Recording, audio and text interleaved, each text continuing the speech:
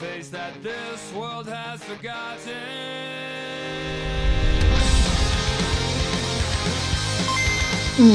What is up, guys? Of course, as always, welcome back to another, of course, Who Was Really Better? And this week we're looking upon Generations 1 Fire and Flying Pokemon being Charizard versus Moltres. Now, these two has been actually on par with one another for the dominance of which one of these are better. And while Talonflame made a run for its money with this combination in mind, it should be said that the Fire Flying has always been viable to Generation 4 when it got heavily nerfed due to Stealth Rocks. But it doesn't mean that this combination of typing is bad, quite frankly the opposite. It is a very good defensive typing with a few defensive flaws. So with that said, I'm going to go over as always their stats, ability, move pool, and overall strength to see which one of these two are really better. Now let's start with what they share, which is their typing. Now, the reason I say flying and fire is such a good combination is because flying does resolve one big issue for its weaknesses, and that is resolving the immunity in ground. While fire does have a weakness to fire and rock, which does not get resolved here, it is a good immunity to get rid of course, the ground weakness, and also, of course, getting rid of the issue besides the toxic spikes and spikes. That said, we strongly resist bug, ground, which is really good, and then resist even further fairy, fighting, fire, and steel.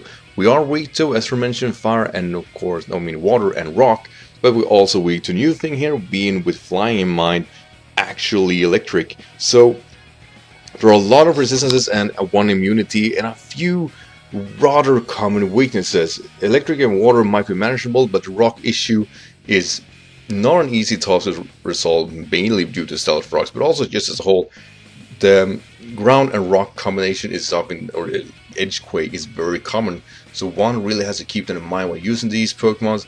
That said though, it is a good defensive typing, just not as good as it was when it was introduced.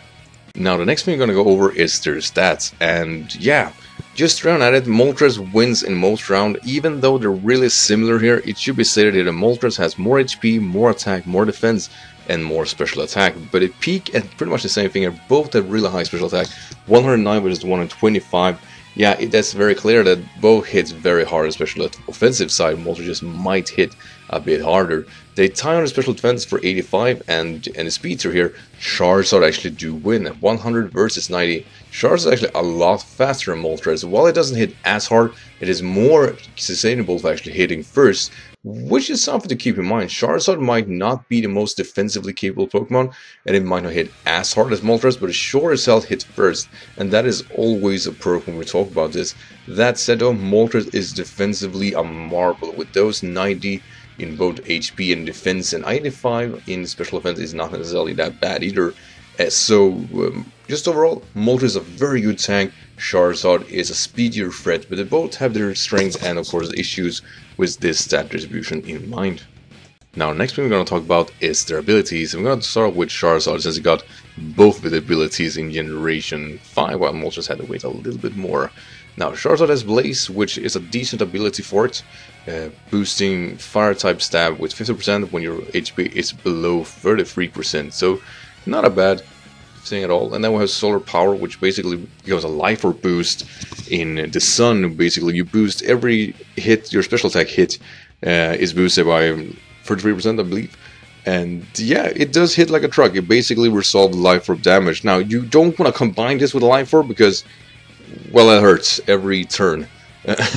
But this combination with Sea Sun and Day is a very, very strong set for Charizard, and it should definitely not be underestimated. But definitely said here, Solar Power, while being overall better, it also requires a lot from the player to use, because either you have to set it on your own or you have to deal with it in a different environment. And quite frankly, the different environments is not an environment for Charizard, being of course the UU tier. Now, Moltres has Flame Body, but it actually got that late, got in Generation 6.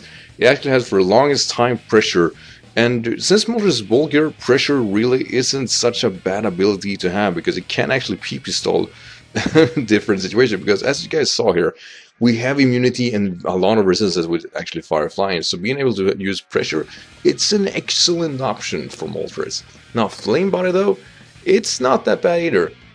Basically, you have a 30% chance of getting burned when you hit with a contact move here, and that could be very devastating considering Moltres' overall bulk and being able to soak pretty common contact moves, such as, of course, Play Rough and Close Combat, you know, or even Heavy Slam, stuff like that. It is able to come in on those, even Mega Horn.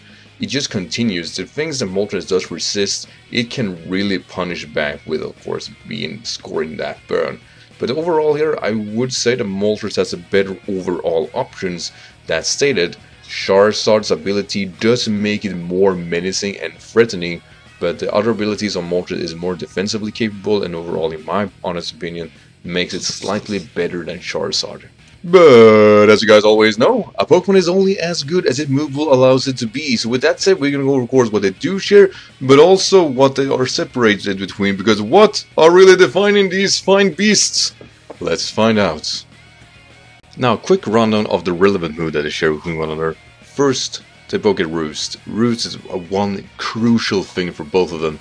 Being this defensive typing, yeah, Roost really does resolve a lot. Then we have their stab move in Fire Blast and Flamethrower, and then we have filler moves in Solar Beam, we have Ancient Power, and also supporting moves in Tailwind. They both also get Flying Stabs in Air Slash and Air Cutter, though Air Slash clearly the more interesting one, and the basic filler move for all fire types being the Will-O-Wisp. But that's basically where it all ends. Well, there are a few niche moves such as Ominous Winds and stuff like that.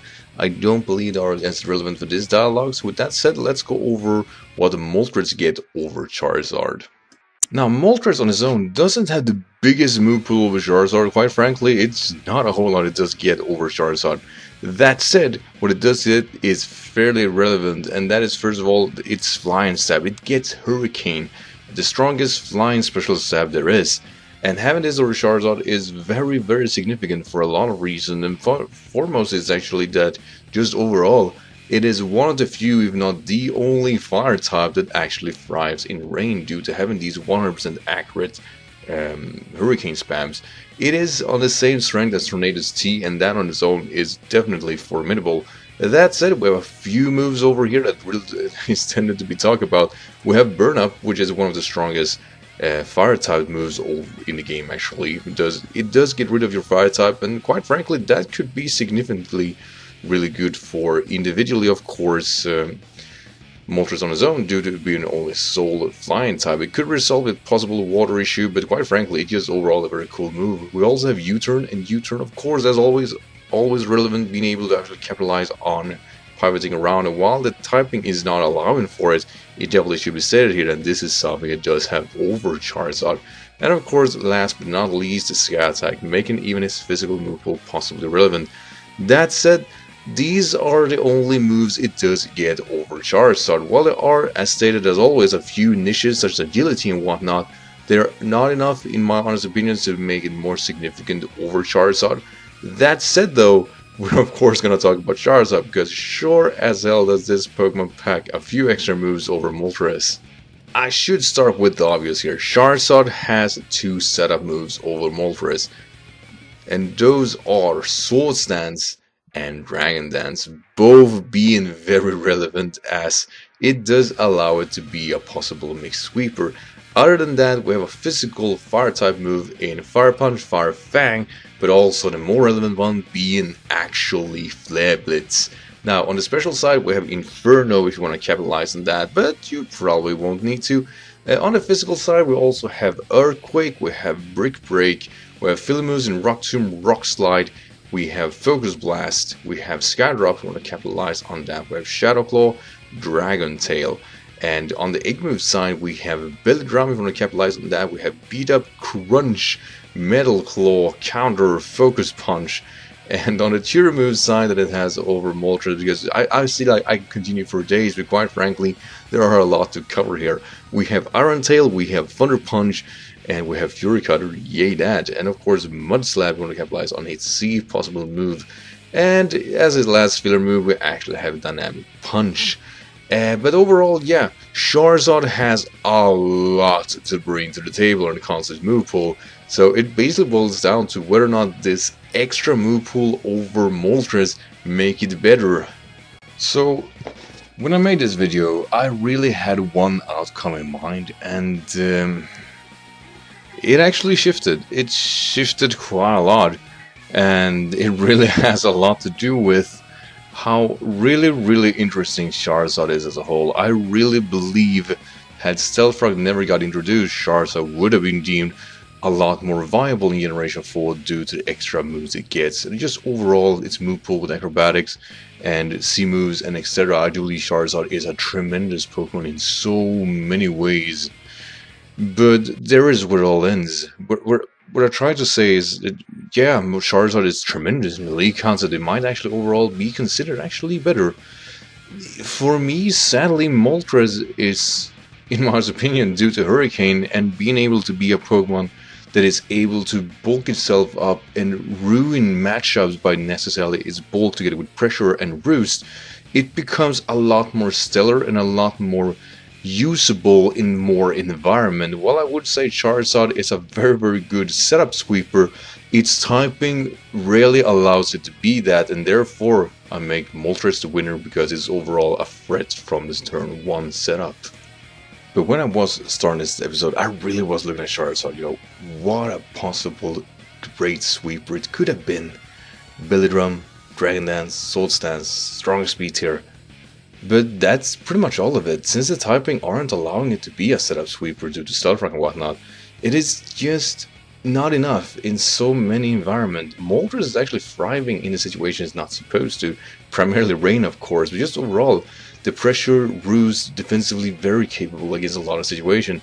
It is a threat on its own, and even with Stealth as a possible issue, I do believe that still is actually for some reason resolved, and I would never even think about that.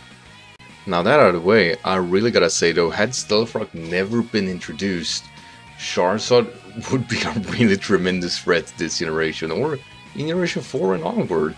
I mean, Sword Stance, Dragon Dance really are that big of a deal. It's basically flying with a bigger move pool, and that is something to be considered about.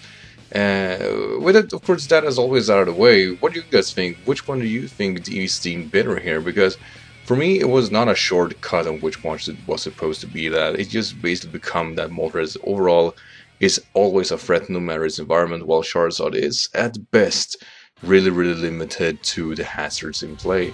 And that really was a nail in the coffin for me.